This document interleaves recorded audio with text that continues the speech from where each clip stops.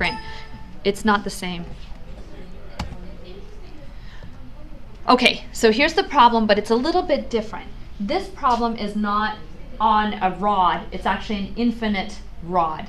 And I actually had emailed David Trubach because, of course, I've seen this problem, but I'm sure there's an application of an infinite rod. I don't know what it is. So I asked David, and he hasn't emailed me back, but maybe I'll ask Phil tonight. Is there a real application for an infinite rod? And it's only got initial conditions. So we have the initial position of the displacement of the wave, and we have the derivative or the velocity of the wave given to us at initial time point. So no boundary conditions because it's on an infinite rod. This, of course, is the wave speed. And again, it's the same picture, except in both directions, the rod goes on, and you have displacement. So I got most of this from Chris Tisdale's site, but you can get it. I think it's anywhere you look up DAlembert, you can find this. So the idea is to make a change of variables by letting p equal x plus ct and let q equal x minus ct. Then p plus q, if you just add them together, you can solve for x, or you get x is 1/2 p plus q.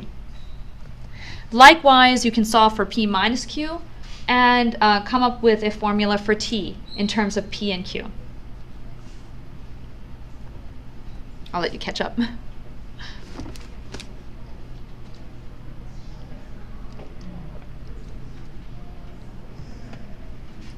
So assume formally that we'd had the solution already, and we made this change of variables.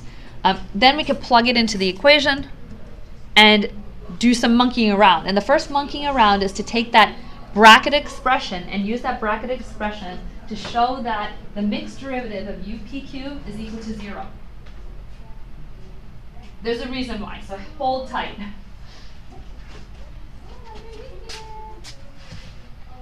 So I'm just taking the mixed partials.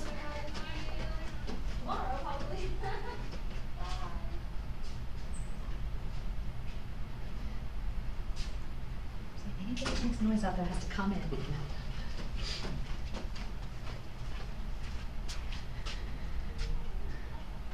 Okay, so what's going on here? Well, you have, if I want to take the derivative with respect to p, then that's the derivative with respect to x times the derivative of x with respect to p. These come from chain rule. This is called the total derivative. So we take the total derivative across. So the second term is the derivative of u with respect to t times the derivative of t with respect to p. And from the translation from the solution that we got for x and t, we can get those inner derivatives. So we can actually calculate them, and they turn out to be constant. So far, so good? I saw from the problems that you already worked that you get kind of used to. I saw some eraser burns on there too, so I had some eraser burns on this too. Start to lose track of things. So I can now pop those in, the 1/2 and the 1/2c. Okay, so there is that equation again, and now I want to take the derivative again with respect to q. And it's a little messy. So here we go. This first term, I take the derivative of this with respect to x, and I multiply it by the derivative of x with respect to q. Then I take the derivative of this with respect to t, then I multiply it by the inner derivative tq. Same thing with the second term. I take the derivative of the second term with respect to x, then I take x cubed, and I add it to the derivative with respect to t, and I multiply by t cubed. So you taught all day and this still makes sense.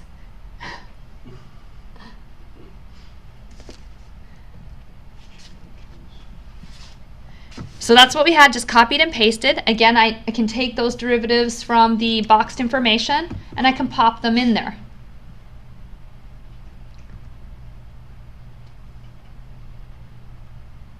Yeah, I was thinking how much time that saves, because we would have had to write the whole thing again and replace it with the 1/2. So we have the constants put in, and then we put together some material. Like if you look and just group this part right here, because it kind of looks like the wave equation. So you group that one together, and you group these two together, they cancel out. But this one over here is 0. Pretty neat. So it's really interesting looking at this thing. How could he have figured this out or just guessed? I mean, what was he doing? Did he run experiments first? Well, he wasn't an experimentalist. So he didn't do that and come up with, oh, I think the solution should look like this. I wonder if he was just playing around. So I don't think you can see the top.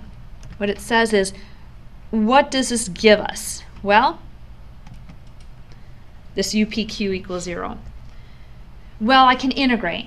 And the first thing I realize is if I integrate with respect to Q, because the derivative was 0, then I have a constant, but the constant could be a function of P. So that's the first observation. The second is if I integrate one more time, I'm going to be integrating this with respect to P, but then I could have a constant of integration with Q. So this is the constant of integration, and this is the antiderivative. So I can just, what that tells me is U is really a function of P and a function of Q. The sum of the function of P and Q. So I call it little f and little g to distinguish that, it's the sum of two arbitrary functions. And if I substitute P back in, I get, it's really the function of x plus ct plus x minus ct. And really that's giving us a special form of the solution. I'm debating on what to show you that's neat and fun and different. Because we have the stuff in the book. I'm taking the stuff in the book. I'll show you what page we are in the book. And I'm kind of going elsewhere because I feel like it's hard to read out of the book. So I wanted to find a better place to get information. But all of these changes of variables are group transformations from algebra, from abstract algebra. This is translation. So you're really looking at the dihedral group. It's really neat. It's abstract algebra. So maybe what we can do is do an abstract algebra thing at the end. Where we're looking at some of these group transformations. And in fact, one of the equations has a Lie group transformation, which transforms it from a nonlinear ugly PDE to the heat equation. It's one of the coolest things ever. So what this does is it gives us a special form of the solution. I think I mentioned to you before that my first advisor at Georgia Tech, he was somebody who just guessed special forms of solutions. So probably DAlembert was of that brand. He probably just played around and guessed.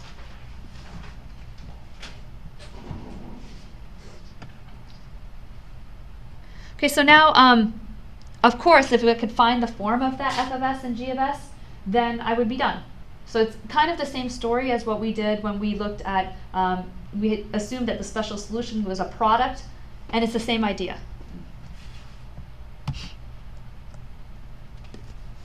Well, I'm going to apply the initial condition. The initial condition u of x0 is equal to phi of x. If I plug that in, it means that phi of x is equal to f plus g. If I take the derivative with respect to t of x and t, I get this mess, and the c's come out from chain rule.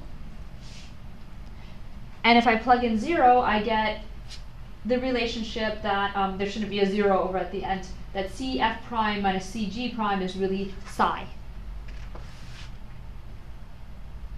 So I have a system of two equations, basically.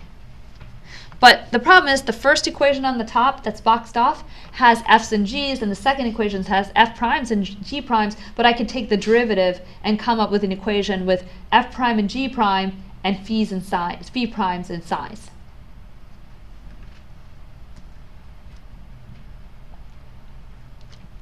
Right. This was the relationship by plugging in the initial condition, and then if I take the derivative, right, I get this. So now I have two equations with two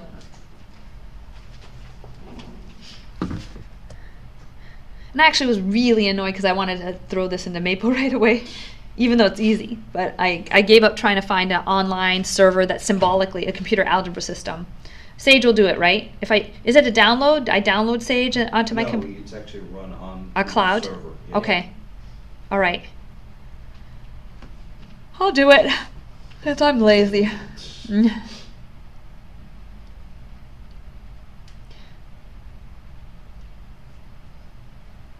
I used to make little mistakes. when I did my work. And so when I found out a computer would do the algebra for me, that was back in 1988, 89, somewhere, when Wolfram first came out with Mathematica. Like, I was there. I was already there. I'm into it.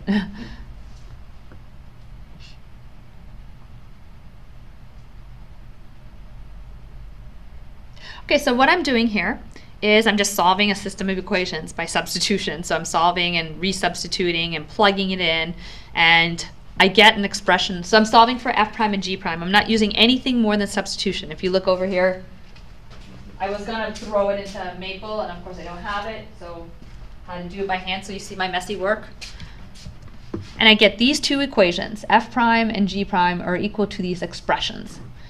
Well, so in step 4, substep 2, I would just integrate to find the form of g and f. So if I integrate f, what do I get? Well, the integral of this is just, I'm going to put a dummy variable s in there. Integral of phi is phi prime is phi. Then the integral of this piece is right here. The c's cancel out. And then I have this integral, and I'm integrating from 0 to s with some dummy variable. And then I have a constant of integration a out there. So just integrate term by term.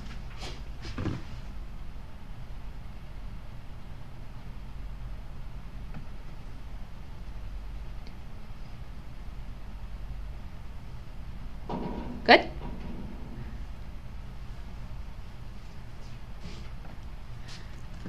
Then I can do the same to g prime. So I get a g of s and an f of s, and each of them has a constant of integration. But if I plug in to the initial condition, or this is u of xt, now I have u of xt. That's the sum of these two things. So I just plugged them in. So that's my u of xt. Now I'm going to plug in the initial condition that when t is 0, I get phi of x is equal to f of x plus g of x. And I apply that initial condition. And I get this purple equation over there. And what that tells me is a plus b must be 0. So that's gone. Things haven't been that easy for the last few weeks. So this is nice. Nice. So I have that. So that's the solution. So if somebody gives me the phi, I just integrate it and plug this in.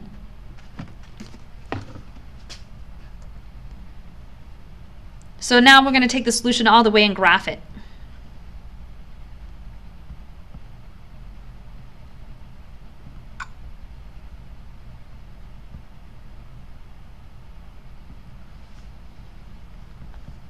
And I had to go to that Wolfram's online,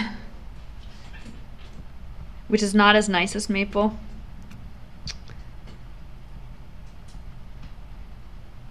That's what it looks like.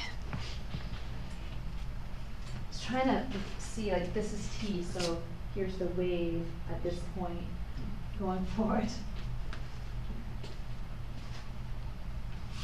It's really cool, isn't it?